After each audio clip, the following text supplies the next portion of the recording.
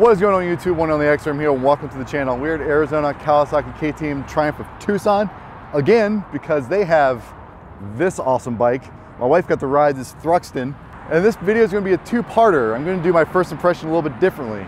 So the first video, this video actually, is going to be about the deep dive of it, the electronics that are in it, everything this bike has that is really cool to the rider, that's new.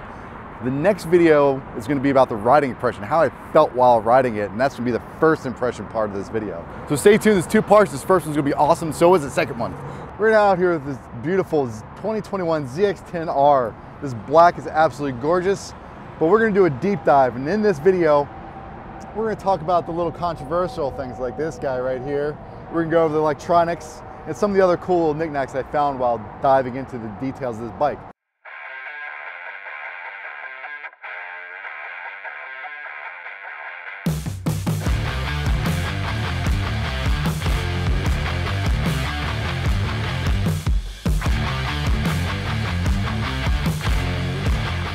So we're gonna start out with the front of this bike. Some people love it, some people hate it, some people think it looks weird. It's actually grown on me. The more and more I looked at it, the more and more I liked it. You know, it's got a lot of accents from the H2 built into this thing, but to me, honestly, it looks like a koala bear. A really, really mean, angry koala bear hopped up on eucalyptus, and it is just gorgeous. Now, when you look at the front end, you notice the big old opening here. The other thing that's really cool is this actually has integrated winglets. This is what these guys are for. Supposedly it adds 17% more downforce. I don't know, I definitely didn't notice anything. I wasn't going anywhere near the speed. This definitely makes it stand apart, and I love the front end of this bike. Now, at the heartbeat of this bike is an inline 4 998cc motor that puts out around 200 horsepower and about 84 foot-pounds of torque, or 114 nanometers. All right, so obviously we want to hear this motor, and this is what it sounds like stop.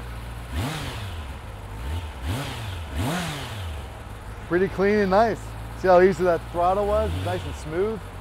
Very nice sounding bike that's completely stock. But that's actually not the coolest part about this bike. It's the valves that I love about it. They're electronic valves that this motorcycle has. And what that allows this bike to do is really modulate how the throttle is applied, and it makes this engine just buttery smooth. Now, while the motor is amazing, it's the electronics that are inside this motorcycle that really blow me away, especially for the price point. Now, what this bike contains is a Bosch IMU, and what Kawasaki calls the 6 degrees of freedom. What that really means is that this thing moves in 3D space in 6 different axes. Other bikes call them a 6-axis IMU, 6 degrees of freedom, same difference. Now, what does it really mean to have 6 degrees of freedom?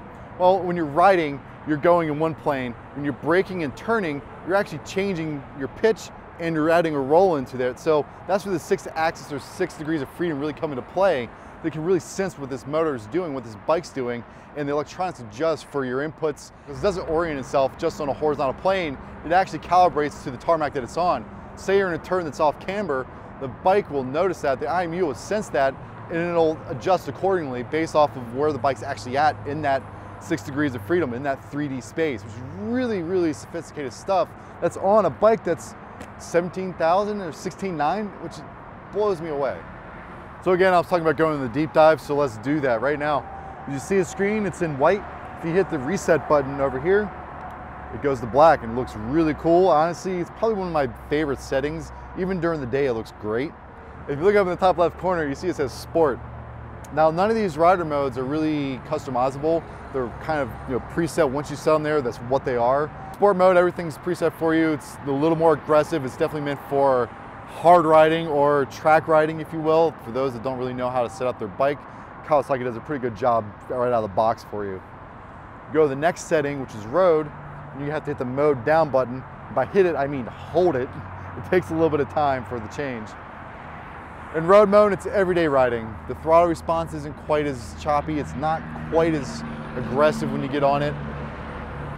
It's for riding around town, not so much on the canyons or at the track. It's definitely more laid back.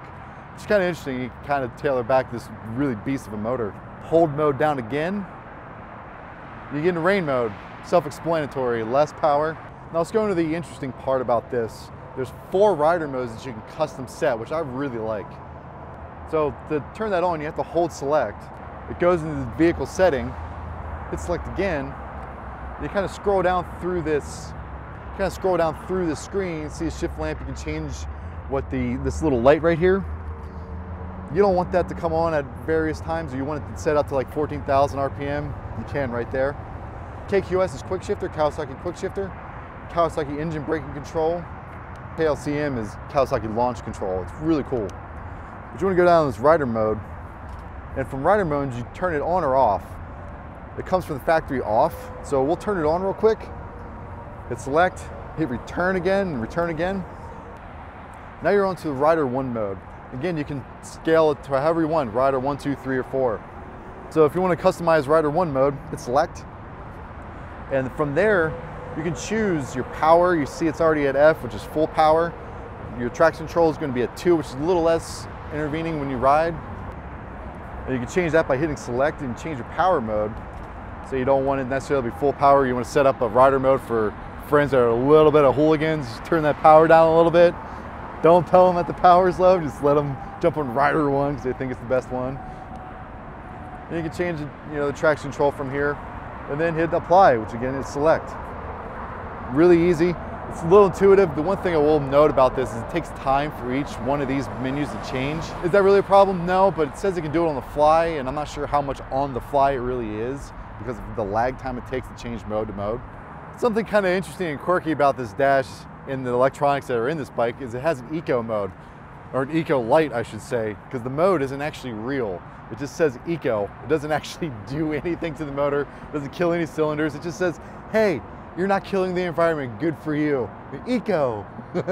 Another really cool thing that the engineers did for the ZX-10R is they put a horizontal shock absorber in the back. What that does for the bike is actually a few things. First off, the geometry is a little bit better and it helps the back end stay flat when you accelerate. The other thing is, because this is Euro 5, the primary canister for the exhaust is up underneath and it can be bigger down here. That way this silencer here is actually going to be a lot smaller than what it would be had it been vertical and the primary had to come out this way. So it's kind of a really good design that these engineers came up with for Kawasaki to make not only the mass more centralized, but also make it aesthetically pleasing to see.